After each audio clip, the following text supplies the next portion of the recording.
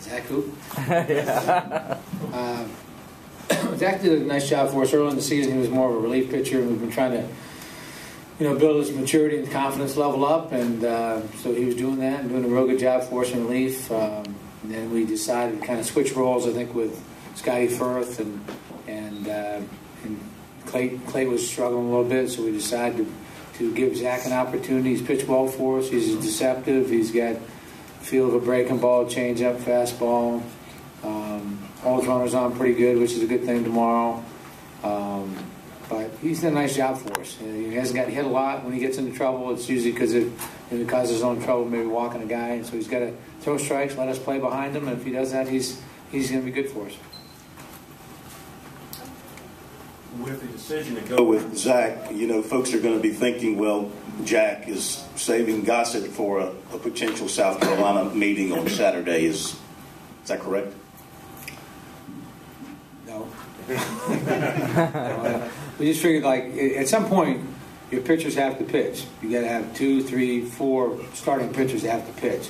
And so what you try to figure out, maybe what your best matchup is in the first game, who you might play in the second game, try to figure that out. I think, Zach's pitched well for us. We've got a lot of confidence in what he can do. Like the fact he holds running game on pretty well, and Liberty runs pretty well. So we just felt like that was going to be a good matchup for us. And, I'm with these guys. We talked about it. We're not overlooking anybody and not trying to get past anybody to get to anybody.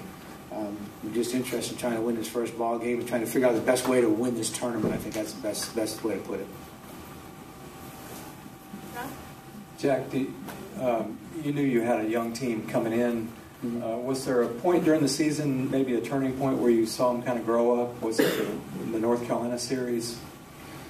It really was. It's probably our last game we played at North Carolina on ESPNU on that Monday. We came back and we won the ball game and one-run ball game.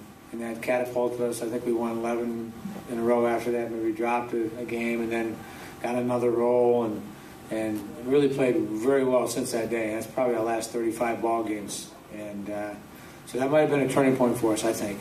And so our young guys they've been very, very mature from the day they showed up on campus, very motivated, very hungry, didn't take anything for granted, didn't expect anything, that they're going to get handed anything. They've worked hard for everything they've earned, that they've gotten. And Tyler Krieger is going to be a really good player for us. Duggar's going to be a really good player for us. Matthew Crownover has been good for us all year long. Hopefully he's healthy to pitch this weekend. And, Zach Irwin's been good for us.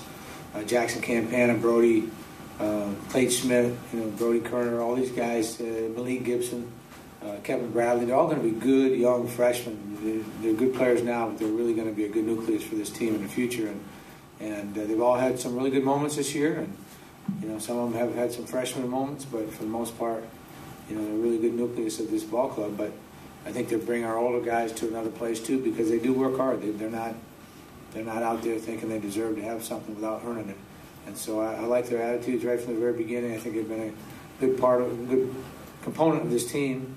And I think Thomas hit it right on the nose that, we've matured as the season's gone on. The last 35 games, we've taken on another identity, I think a more confident identity. And we've played in some very tough ball games. We've lost 4 or 5 ball games in a row, but we went down to Florida State and beat them the first game, lost a 2-1 game against a really good pitcher, Weaver, lost a tough game on Sunday, lost against a really good North Carolina State ball club in the first game of the ACC tournament, lost a heartbreaker to North Carolina, who's as good a team as we played all year long.